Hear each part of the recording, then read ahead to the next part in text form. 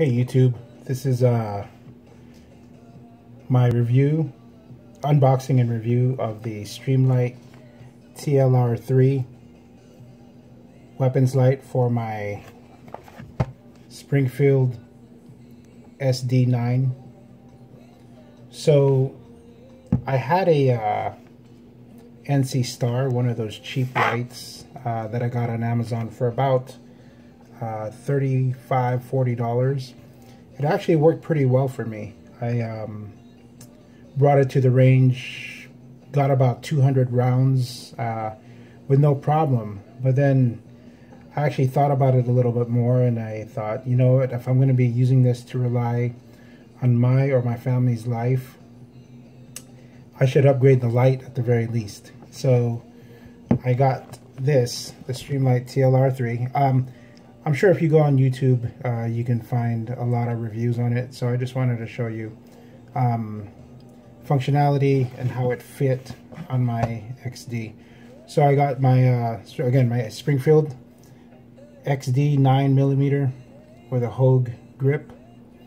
That's pretty much the only thing I've done to it. It's pretty greasy only because I just got back from the range a few days ago and I haven't had a chance to clean it. So first and foremost, let's go ahead and see the magazine.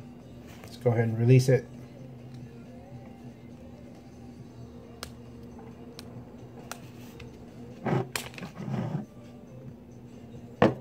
Safety check. Nothing in. Put the magazine away. So let's go ahead and open the Streamlight. I got it on Amazon. I think it was $74.99 or something. Total price was something like $78. Again, after doing a lot of research, I thought, you know what, let me upgrade the light. I wasn't going to spend, you know, almost $200 for any higher brand like a Surefire, or I know Glock makes a light, but I think it's for Glock. But after seeing the reviews, and I also carry a Streamlight handheld just for my primary. So here's the light itself.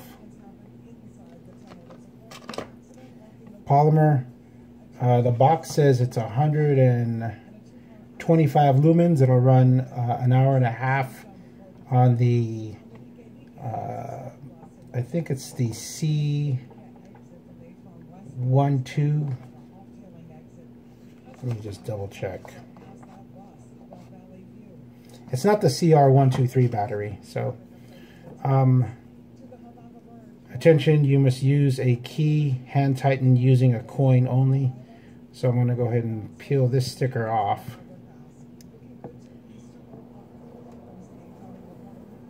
And I'll save that for later. So the light is an LED bulb, and again 125 lumen. The operation of it, you have these two, it's actually one rocker switch. So flip down on the right side for momentary on. Push down completely. Hopefully you heard the click, but that's the on. On the left side, so if you're right-handed, it'll be your off hand. Momentary switch. And this doesn't have a strobe feature, so two functions. Left or right side, momentary, all the way down. Hear the click. You can feel the click actually, and that's on, and then off would be the opposite. And then if you press on the left side, you get momentary as well. So it comes with keys, and these keys basically fit different types of handguns. So the A key, based on what I've learned, and then also if you look at the booklet, the A key is going to be for my firearm, the Springfield XD. And if we look, there's a key card, and the key card basically says Springfield XD, subcompact, full-size frame with 2 grooves or 1 locking groove. So the full-size frame with 2 grooves key A, and then the one with the one locking group is going to be key C. So comes pre-installed with key A already. So let's go ahead and install it.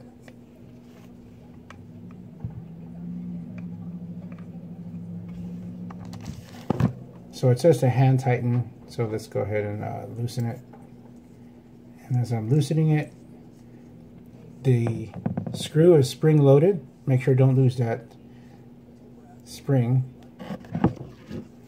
The XD has 2 rails, or 2 grooves. I'm going to bring it back to its farthest.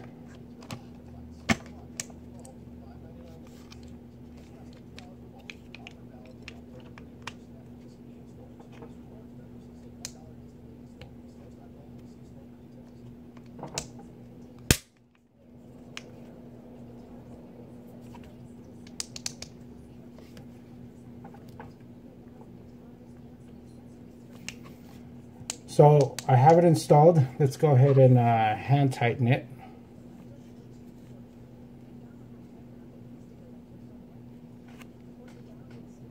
And as I hand tighten it, it's on there pretty tight. The thing about the NC Star that I had, I needed a, I think it was an Allen wrench to hand tighten, or to tighten it, whereas this one you can just hand tighten. And based on the profile, I'll go ahead and release my slide. As you see, it only protrudes maybe 1/4 of an inch, if that. If we look at the profile of the firearm, the front view,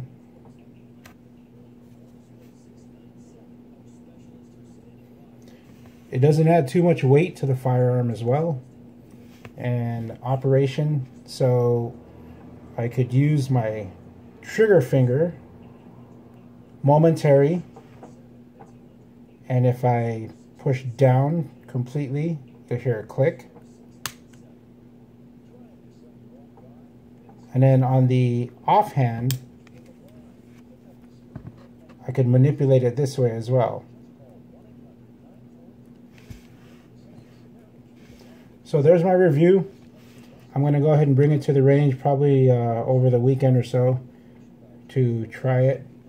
One thing, if you're using for instance, I use this as my home defense. I keep this next to me when I go to sleep. Not that we live in a bad area, but in all honesty, crime doesn't have a zip code. But I'm relying on this as my primary home defense weapon. Thus, you would think I would rely on this as my primary weapons light. It is my primary weapons light. But I also carry, because I like the Streamlight product, I also carry on my person every day the Streamlight ProTac 2L. So if I take a Sharpie, it's just about,